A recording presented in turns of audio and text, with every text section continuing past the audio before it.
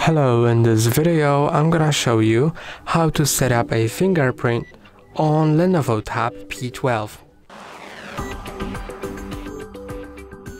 If you want to unlock your tablet with fingerprint, first go to Settings, then go to Biometrics and Password, Fingerprint, then enter your password, and now tap on Add.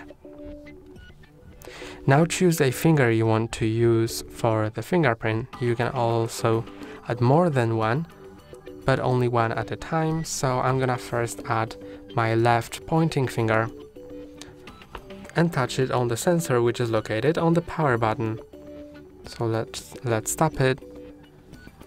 And as you can see, it starts scanning. You need to tap and release a few times and try moving the finger between scans. So it scans the whole area of the finger, then unroll the edges.